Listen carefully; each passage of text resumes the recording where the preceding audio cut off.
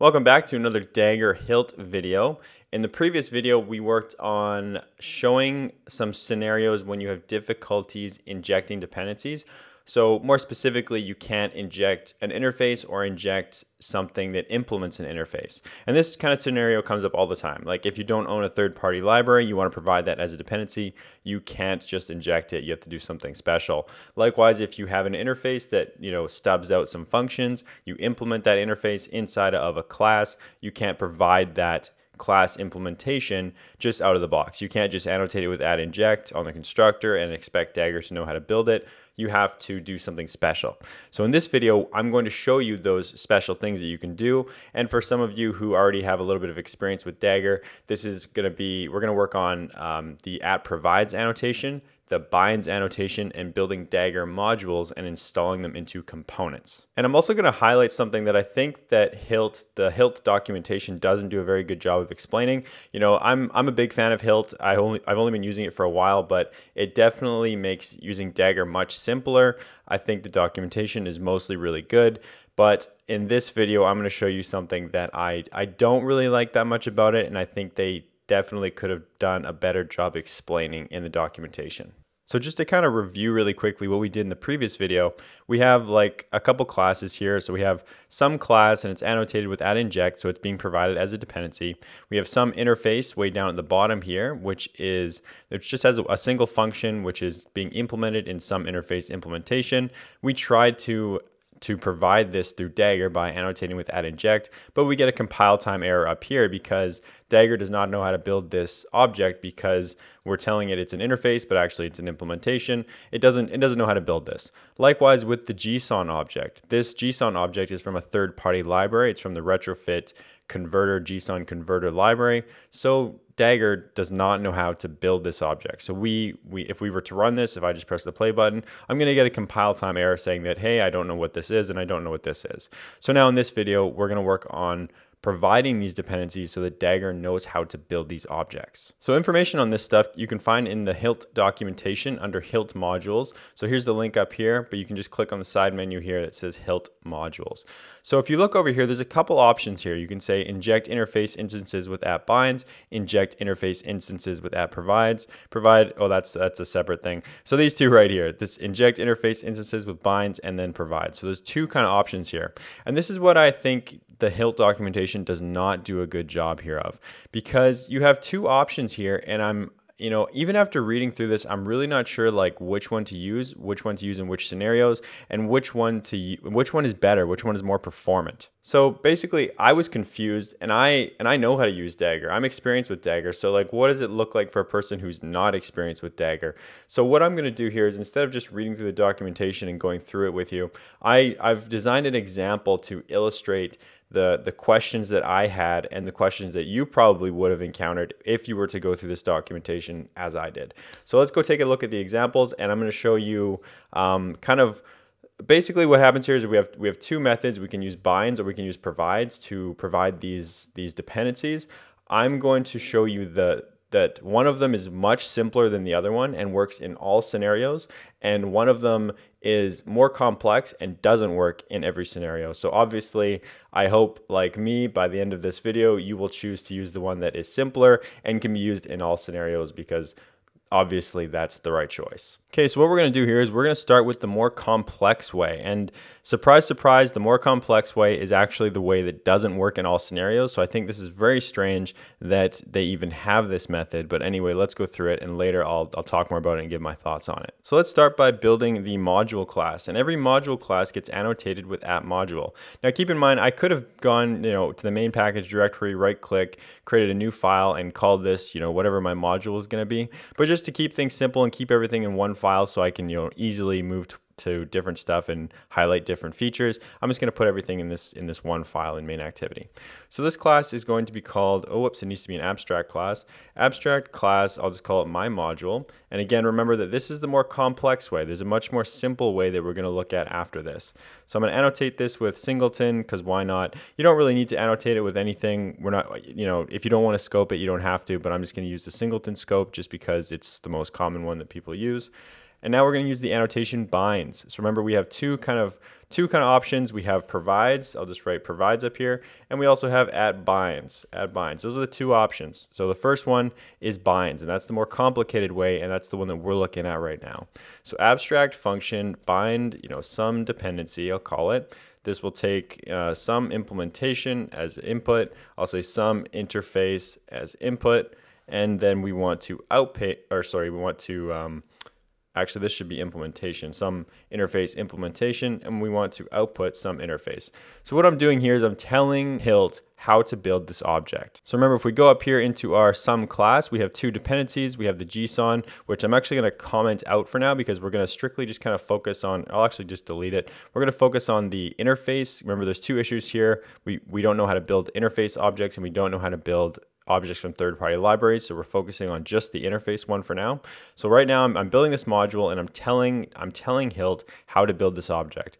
And this is what I mean by it's more complex. If you just look at this notation, I think it's weird. Like, it just, like, I don't know, having the abstract functions, having this is the object that it's building. I just think the notation of this is confusing, but there's some code generation that goes on behind the scenes, and it does actually know how to build this object.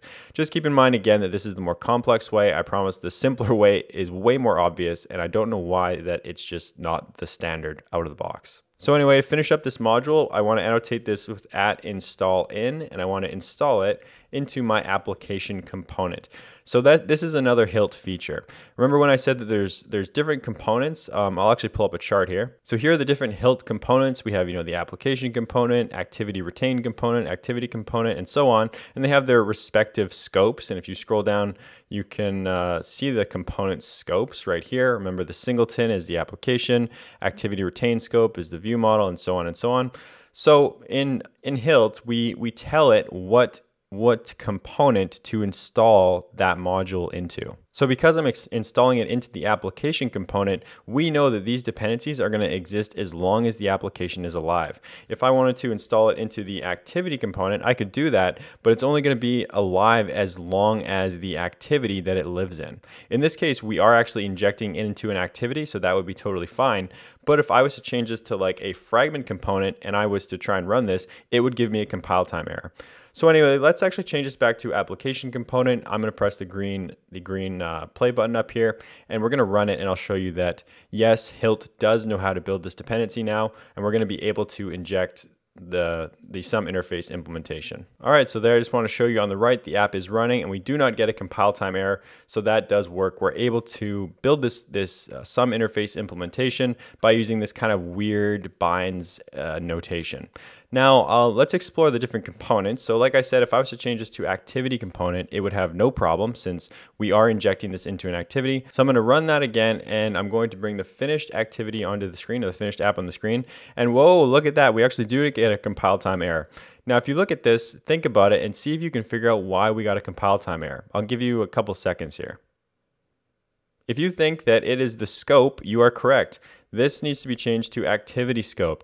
If you're installing something into the activity component, you can't scope it to the as a singleton, because the activity scoped objects and the activity component doesn't have any knowledge of the application component. Remember, if we take a look at the charts, I'll bring it up again, it's kind of like a tier system, right? So like the activity scope and the activity component doesn't know that the application component exists because it's higher up in the hierarchy. Whereas the application component does know about this, it does know about this, it goes downwards. So what I just tried to do there is I tried to create a dependency that was scoped to a singleton, or in other words, meant for the app component, and I tried to install it into an activity component, which is no good. So if I change the scope to activity scope and change the component to activity component, and I try running that again, we should be fine and everything should work just as we intended. And there you see you get the app on the screen, everything's running, no compile time errors, so that's all good. Okay, so now you've kind of been introduced to this this weird binds annotation for providing dependencies that I personally don't like, because I just don't like the notation of it. Now let me show you that not only is it complicated, but it doesn't work for all scenarios. So let's go up to the top here, and I'm going to add that Json dependency again. So private value Json. So I'm just trying to tell it to inject this Json object, and now I'm going to use the same kind of notation here for providing a Json dependency, because Theoretically, that's the purpose of binds. It's to tell Dagger to build things that it doesn't know how to build. So I'm going to try and do that. I'm going to annotate this with, at binds, and I'll do, abstract function, bind JSON, and then I'm going to do the object in here. So that would mean that I would pass the JSON object, just kind of following the general notation that the guideline tells me to follow. So there we go. And now if I run this, I am going to get a compile time error. So there we go. There's a compile time error. The app does not run. So that's option one. Option one is the more complicated way. We're using the binds annotation. We're providing dependencies using the binds annotation. But number one, I think the notation is very complex. I don't think it's like easy to read. I don't think it's intuitive. I think it's just not great is how I would describe it. And number two is it doesn't work in all scenarios. The main point of providing dependencies this way is to tell Dagger how to build things that it doesn't know how to build because you don't have access to it, or it's implementing an interface or something like that. So not only is it complex, it doesn't cover all of the scenarios. So now what we're going to do is we're going to look at the other way, which is using @binds, and I'm going to show you that not only is it much easier, but it can work in all scenarios. So let's go take a look at that. Okay, so most things are going to be the same here, except we want to remove abstract. I'll just delete these because we'll kind of restart. So we still want to install into the activity component. We can also install into the activity retained component, or we can install into the application component, because those are all things that sit above the activity inside of the tier system that exists. So either way, it doesn't matter. Now let's use @provides. Well, we can do, singleton just to show a scope, whatever. Now I'm going to do @provides and then just do fun, provide the some interface implementation. Now the dependency for some interface implementation is what? So if we come up here and we look at some interface implementation, actually, you know what? Let's call this some interface, because conventionally, usually you don't add the implementation to the provides, but that's not that important. So anyway, what are the dependencies for some interface implementation? Well, there isn't any. Notice there's nothing being passed as a constructor argument here, so we know we don't have any dependencies. So I can just do 2 backspaces there, and here I want to return some interface. So notice I'm returning the interface, but now I'm going to return the actual implementation. So some interface implementation, and then just initialize that. And that is all you need to do. So you can see that this is much simpler than the binds function, I think. And if you had requirements on this dependency, you would just pass them through the constructor. So just kind of as an example, maybe I had some dependency here, some dependency. I'll just do like, whoops, this should be a value. Private value some dependency, and maybe this is just some string. Then all you would do is come down into your module. You can do @singleton, @provides. I can do provide some string. This will return a string, and then just do return some string. So now this dependency is being provided through the module, and I can just do some string, and string, and then Dagger will know where to get that from and then where to use that. Totally just as an example. Obviously, I'm not using this. Usually you would use that in the class that you were injecting it into. I just want to show you an example. Well, just to make it more clear, I guess I could do like a thing. Let's do a thing and then just add the string here just because, I don't know, why not? Just to actually use it. So anyway, you can see that this notation is much simpler. It's very clear like what it's doing. It's providing a dependency, where the constructor arguments are going, what object it's building. It looks much more clear to me. So now let's do the JSON object. So singleton, @provides, fun. I can just do provide JSON. I want to return JSON, and then just return a new JSON object. Very clear what's happening here. It's providing something. The function outlines what it's providing. It's returning this object. Here I am instantiating that object. Boom, there you go. So now let's run this and let's see if we get any compile time errors. All right, so there you go. We have the finished version of the app on the screen here, and it compiles. There is no errors. So there you have it. Those are the 2 functions using @binds, @provides to provide dependencies to solve that issue of injecting interfaces, injecting things that you don't own from third-party libraries. And you can pretty clearly see that one is definitely more complex than the other one.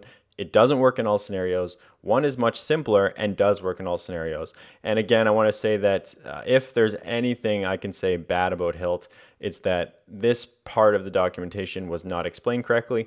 Personally right now, I don't even know, is using binds better for performance than using provides? I have no idea. I'm sure there must be some difference. You know, actually, if you know, comment down below, because I don't know. I couldn't find anywhere in the documentation that said like binds is better or provides is better. I don't know. It just looked like they were showing me two methods to do the same thing, and one worked in all scenarios and one did not. So if you know something that I don't, please comment down below. So anyway, that's going to be it for this video. I've basically shown you all of the really kind of bare essentials when it comes to Dagger. You know everything now, from doing basic constructor injection, providing dependencies for classes that you own, providing dependencies or providing things that you don't own, providing things that use interfaces, the different scopes, the different components, how they're set up. So really, like, the bare basics of Hilt is done now. And that's what I mean by it's much simpler than Dagger. There's no way I could have explained the basics of Dagger in, like, what did I use, like 5 videos or something? And I don't think any of them are longer than 10 minutes long.